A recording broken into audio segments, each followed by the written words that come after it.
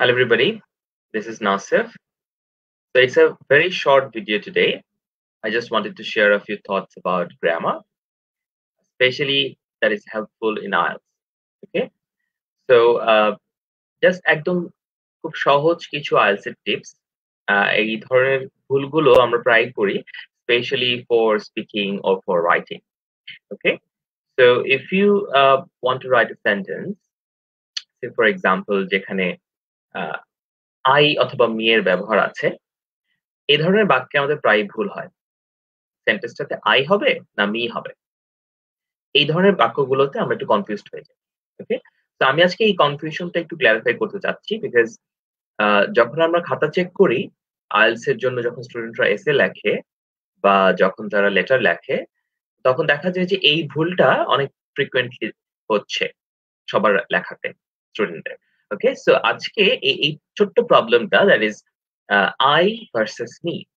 ওকে, কখন আই হবে কখন মি হবে। Let's solve this problem once and for all. ওকে, জিনিসটা খুবই সহজ। যদি আমি সরাসরি কাজটা করি, যে কথাটা বা যে অ্যাকশনের কথাটা সেন্টেন্সে বলা হচ্ছে বা আমি সেন্টেন্সে লিখছি, যদি ওই বাক্যে সরাসরি কাজটা আমি করি, তাহলে আমরা আই দিয়ে লিখবো। ওকে, so I tax part in the action. তার মানে আমি নিজে যদি কাজটা করি, কাজে ইনভলভ থাকি, তাহলে আই হবে। অলরাইট, তাহলে আমি একটা এক্সাম্পল দেখি। ফর এক্সাম্পল, আমি যদি এরকম একটা সেন্টেন্স বলি যে I gave zaid a right to work yesterday. I gave Zaid a right to work yesterday. তাহলে giving someone a right, কাউকে রাইট দেওয়া মানে হলো যে কাউকে লিফট দেওয়া। তাহলে কথাটার মিনিং দাঁড়াচ্ছে যে আমি গতকাল জাইদকে তার অফিসে নিয়ে গিয়েছিলাম। ওকে, তাহলে এখানে সরাসরি কাজটা আমি করেছি। I gave the right. রাইটটা কে দিয়েছে? আমি। তাহলে যেহেতু আমি নিজে অ্যাকশনে পার্ট নিচ্ছি, অ্যাকশনটা আমার দ্বারা হচ্ছে, সেজন্য এখানে আই হচ্ছে। অলরাইট? আচ্ছা। এটা যদি একটু অন্যভাবে দেখি, অন্য একটা সেন্টেন্সে, সেন্টেন্সটা হচ্ছে my friends and I go to the gym regularly. My friends and I go to the gym regularly. তাহলে এখানে কি দাঁড়াচ্ছে? যে আমি এবং আমার বন্ধু এবং আমি নিয়মিত জিমে যাই, নিয়মিত ব্যায়ামাগারে যাই। তাহলে যেহেতু কাজটা বা এই যে যাওয়ার কাজটা, জিমে যাওয়ার কাজটা আমি এবং আমার বন্ধু সরাসরি করছি, সেজন্য এখানে আমার বন্ধুর সাথে আই বসছে, রাইট? তাহলে মাই ফ্রেন্ডস অ্যান্ড আই। ওকে, এভাবে হচ্ছে কথা। তাহলে মি কখন হবে? যদি তার উল্টাটা হয়। তার মানে যদি এরকম হয় যে সরাসরি আমি কাজটা করছি না, কিন্তু সেন্টেন্সে আমার কথা আছে, বাক্যে আমার কথা আছে, কিন্তু সরাসরি কাজটা আমার দ্বারা হচ্ছে না, সেক্ষেত্রে আমরা মি বসাবো। তাহলে একটা উদাহরণ দেখি। উদাহরণ দেখলে জিনিসগুলো খুব সহজে ক্লিয়ার হয়। এবং যে বাক্যগুলো আজকে আমি দেখাচ্ছি, আপনারা চেষ্টা করবেন বাক্যগুলো লিখে রাখার। দরকার হলে ভিডিওটা আবার দেখবেন, দেখে বাক্যগুলো লিখে রাখবেন। তাহলে এটা রেফারেন্স হিসেবে কাজ করবে। ওকে? সো আমি একটা উদাহরণ দেই। ফর এক্সাম্পল, যদি এরকম হয় যে she accidentally called me last night. She accidentally called me last night. সে আমাকে গত রাতে ভুল করে ফোন দিয়েছিল।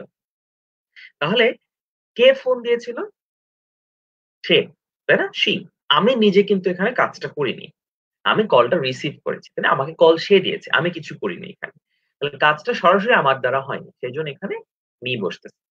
আচ্ছা। যদি আরেকটা উদাহরণ দেখি, he was bullying my brother and me. এই ধরনের বাক্যগুলোতে আ অনেক ভুল করে স্টুডেন্টরা। ওকে? he was bullying my brother and me. সে আমার ভাই এবং আমাকে কি করছিল? বুলি করছিল। বুলি মানে কি? বুলিং, এই কথাটা আমরা অনেকের সাথে হয়তো পরিচিত, অনেকের কাছে হয়তো অপরিচিত শব্দটা। বুলিং মানে হলো কাউকে উত্ত্যক্ত করা, কাউকে বিরক্ত করা। তাহলে হচ্ছে যে হি ওয়াজ bullying my brother and me. সে আমার ভাই এবং আমাকে বিরক্ত করছিল। ওকে? কাজটা কে করছে? সে করছে। আমি করছি না। তো এইজন্য এখানে মি বসছে। আচ্ছা। তাহলে আমি যদি একটা বাক্য দেই, সে for example, let me give you 10 seconds. আমি ১০ সেকেন্ড সময় দিচ্ছি। বাক্যটা পড়ে দেখেন তো যে ওই শূন্যস্থানটার মধ্যে কি বসাতে হবে, আই নাকি মি? কাজটা নিজে করলে আই, আর কাজটা যদি অন্য কেউ করে তাহলে মি। আমি যদি সরাসরি অ্যাকশন এ ইনভলভড না থাকি, তাহলে মি হবে। আর সরাসরি আমি যদি অ্যাকশন এ ইনভলভ থাকি, তাহলে আই হবে। ওকে? এই হচ্ছে রুলস। তাহলে এই সেন্টেন্সটাতে শূন্যস্থানটাতে আমরা কি বসাবো? With the exception of zaid and dash, comma, everyone completed the task before the bell rang. ওকে? তাহলে কি হবে এখানে? With the exception of zaid and I, নাকি জাইদ অ্যান্ড মি, কি হবে? With the exception of zaid and I, নাকি with the exception of zaid and me, কমা আছে। শূন্যস্থানটা আমাদের কি বসবে? আই নাকি me? Everyone completed the task before the bell rang. Alright? তাহলে এই বাক্যটাতে শূন্যস্থানের মধ্যে আপনারা কি বসাতে চান? আচ্ছা, আমি কয়েকটা কমেন্ট দেখি। Let me C.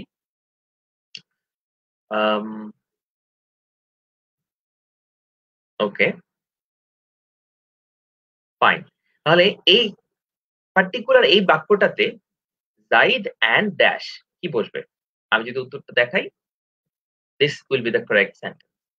With the exception of zaid and me, everyone had completed the task before the bell rang. Right? তাহলে এই বাক্যটার সাথে এই বাক্যটার ডিফারেন্সটা কি?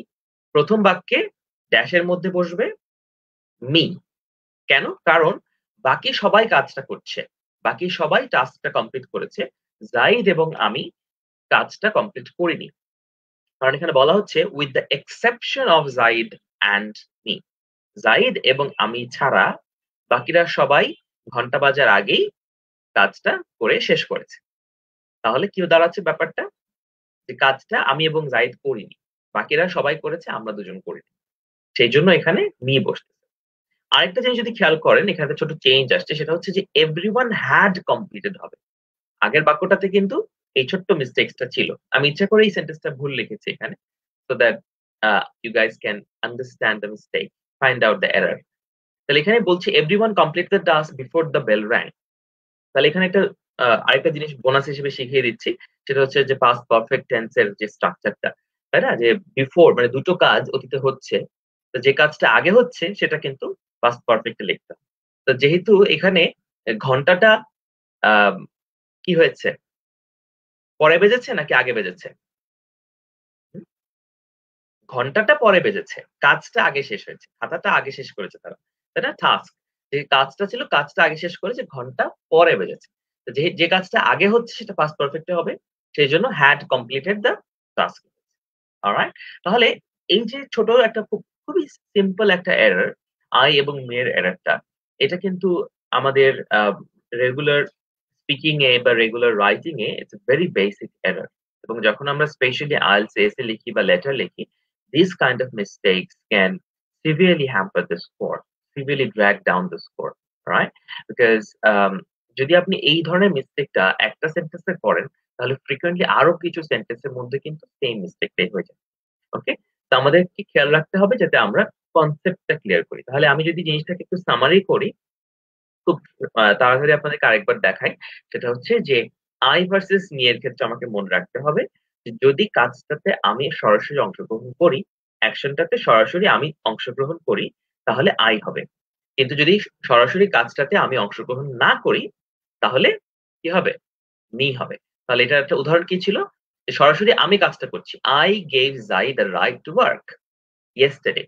আমি সরাসরি জায়েদকে রাইট দিয়েছি, তাই I হয়েছে। My friends and I go to the gym regularly. আমি এবং আমার বন্ধুরা নিয়মিত জিমে যাই। কাজটা সরাসরি আমরা করছি। সেজন্য I হচ্ছে।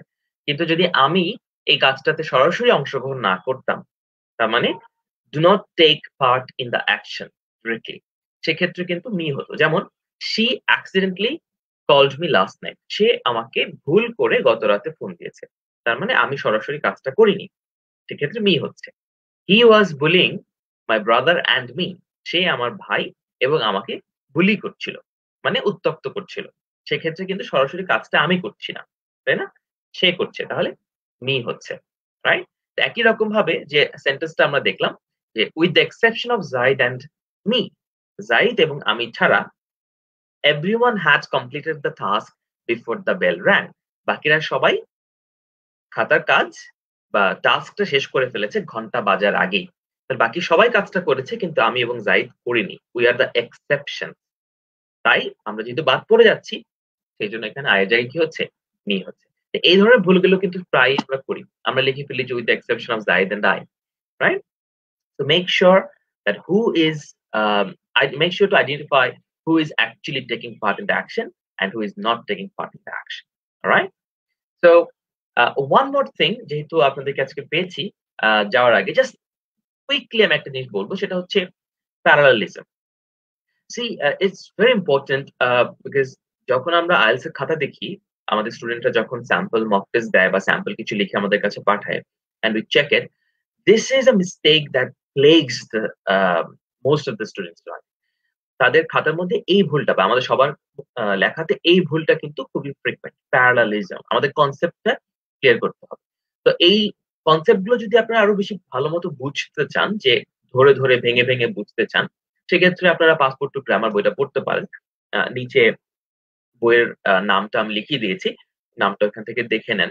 পাসপোর্ট টু গ্রামার সাইফোর্সের যে রিডিং বইটা আছে, এগুলোতে এই জিনিসগুলো আরো ভেঙে বলা আছে। So you guys can learn it from the book as well. But আমি আপনাদেরকে জাস্ট খুব সহজ করে, ছোট করে বলছি যাতে জাস্ট একটা ভিডিও দেখে আপনারা কিছুটা হলেও ইমপ্রুভমেন্ট করতে পারেন।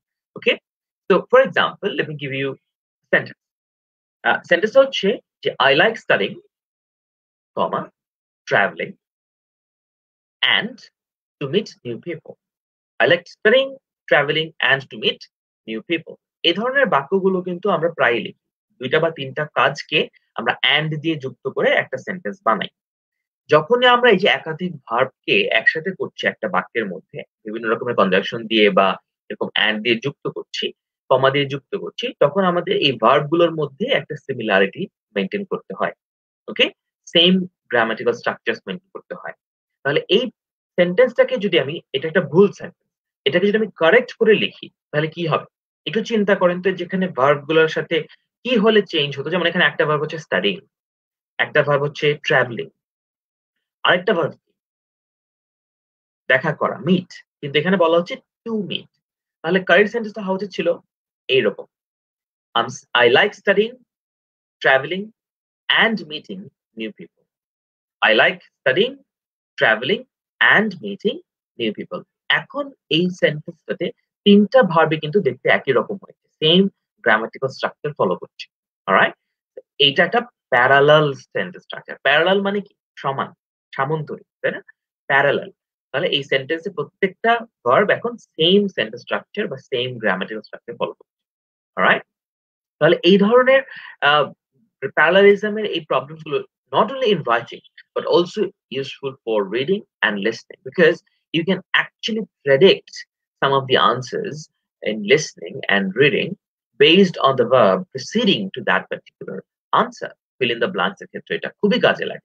যারা listening A fill in the blanks নিয়ে স্ট্রাগল করছেন তাদেরকে বলছি যে IELTS listening A fill in the blanks এ ভালো করার একটা খুব ইম্পর্টেন্ট ওয়ে হচ্ছে understand collocation, understand preposition, understand parallelism. তো আপনি যদি প্রিপোজিশন, কলোকুয়ালিজম এবং প্যারালিজম ভালো বোঝেন, তাহলে কিন্তু শূন্যস্থানের শব্দ কি হতে পারে you can anticipate, right? So again, let's take a 10-second quiz, all right? Just 10 seconds. Look at this sentence and see if you can correct, all right? Sentence হচ্ছে, it is possible for an actor to perform well in rehearsals and then they fail on the stage because of stress. আমি সেন্টেন্সটা আবার পড়ছি। It is possible for an actor to perform well in rehearsals. Rehearsal মানে কি? অনুশীলন। And then fail on the stage because of stress. এখানে এই যে বাক্যটা, এখানে and দিয়ে দুটো জিনিসকে যুক্ত করা হয়েছে, তাই না? প্রথম অংশটা it is possible for an actor to perform well in rehearsals, এটা একটা অংশ। এটার পরের অংশটা and দিয়ে যুক্ত করা হয়েছে, and then they fail on the stage because of stress. তাহলে and এর আগে এবং and এর পরে যে ভার্ব দুটো আছে, মেইন ভার্ব গুলো আছে, এগুলো কি একই রকম স্ট্রাকচার ফলো করছে কিনা? Let's think about that. Did you find it? Alright. তো আমি এটা সহজ করে এটাকে বুঝিয়ে দিচ্ছি আনসারটা। কারেক্ট সেন্টেন্সটা হবে এইরকম। Look at the sentence. It is possible for an actor to perform well in rehearsals and then to fail on the stage because of stress. Alright? It is possible for an actor to perform well in rehearsals and then to fail on the stage because of stress.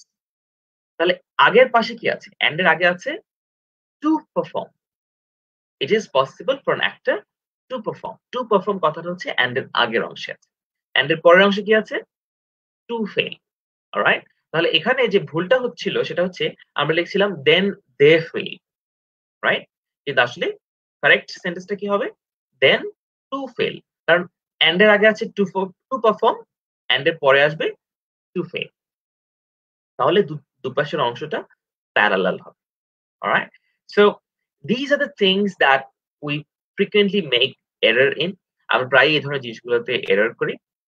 So আমি চাই যে আপনারা গ্রামারের বই তো অবশ্যই পড়বেন, যে গ্রামারের কথা বললাম, পাসপোর্ট টু গ্রামার বইটা পড়বেন। কিন্তু বইয়ের বাইরেও আপনাদের যেটা করতে হবে, প্রচুর সেন্টেন্স কারেকশন করতে হবে, ট্রান্সলেশন করতে হবে। অ্যান্ড সবচেয়ে বড় কথা হচ্ছে যখন আপনারা কোনো কিছু লিখবেন, try to get it evaluated. Alright? আপনাদের ভুলগুলো কিন্তু আপনাদের চোখে পড়বে না। সো মেক সিউর যে আপনি কাউকে দেখাচ্ছেন আপনার লেখাটা, যাতে সেটা চেক করে দিতে পারে। Alright? So that's it. Before I leave, let me look at some of the comments. All right, Mr. Ashish Kumar Dash, thanks for joining. Angela, thanks for joining. Ibn Malik, hope you guys can understand what I have explained. Maria is here as well. Ibn Banik answer করেছিল me and I এর ব্যাপারটা। আচ্ছা, Mr. Hafizur Rahman, thanks for trying. Mr. Russell, Miss Papia, so good to have you. Zakir Hossain বালি, বালি ভাই বলছে যে আর দেখাবো না স্যার, কমেন্ট পড়ে না। অলরাইট, এই তো ভাই পড়ে দিলাম। Kamrul Hasan, me. Alright, so again Shahriar সোহাগ বলছে স্যার অনেক ভালো লাগে আপনার বইগুলো পড়তে। তো হ্যাঁ, সাইফুর রহমান স্যারের লেখা বই, সো এগুলো ডেফিনেটলি ভালো। So keep on reading, studying. Ibn Malik, alright. So yeah, যারা ছিলেন আজকে ছোট্ট একটা ভিডিওতে, I hope you guys learned something. Again ভিডিওগুলো চেষ্টা করবেন আবার দেখার, কারণ প্রথমবার দেখলে হয়তো 30% বোঝা যায় আর 70% মাথার উপর দিয়ে চলে যায়। সো সেকেন্ড টাইম দেখলে মেবি আরো 30% মাথায় ঢুকে। তো 3 বার দেখতে হবে যদি পুরো জিনিসটা at least মাথায় ঢোকাতে হয় 90%. ওকে? So make sure that you watch it again, rewatch it, take notes, share the video if you want, and join us in the next one. Thank you.